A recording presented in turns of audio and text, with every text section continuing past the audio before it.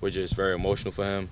I mean, I'm very happy the way he came out there and played. I know there's more to come, and he's definitely gonna have a big year. So you guys play the same position, but you have kind of a love and a brotherhood for that guy. You're saying? Oh yeah, no matter what position we play the same position. We're not worried about nothing. We just gone out there and make each other better.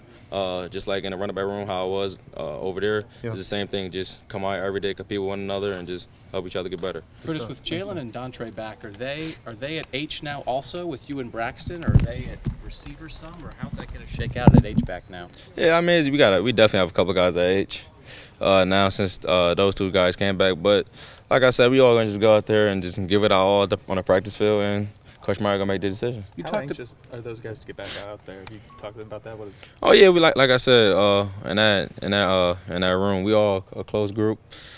Them guys, they are very hungry to come out and to get back and show what they got. You have enough of them now. You lost.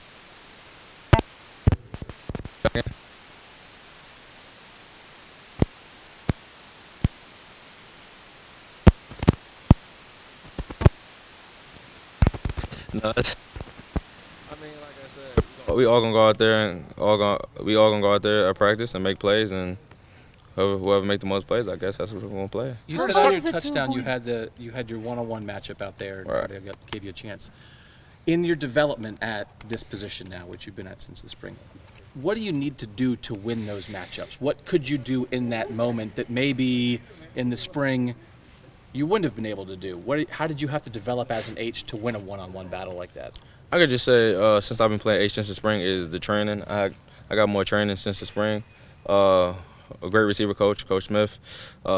He put us in position every day at practice in that situation to go beat a guy one-on-one, and I reverted back to my training in that situation, and I got the job done. Talk about that play. Do you feel that proves you're a wide receiver now? I mean, there's not many guys that are going to fight that guy off and make the catch on that play. I don't think that play proved that I'm a receiver.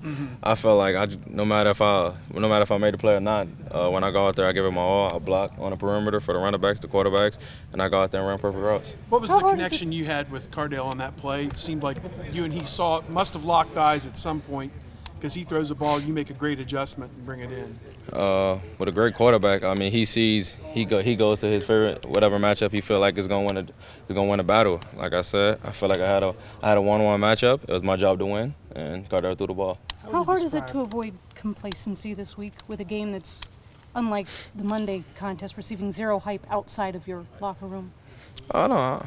I mean, we don't feed into that. All we know we have to go out there every day and get better. Yeah, just go out there and just get better. Don't worry about what everybody else got to say about you. Don't worry about what the media got to say about you. Just go out there and just try to get better every day.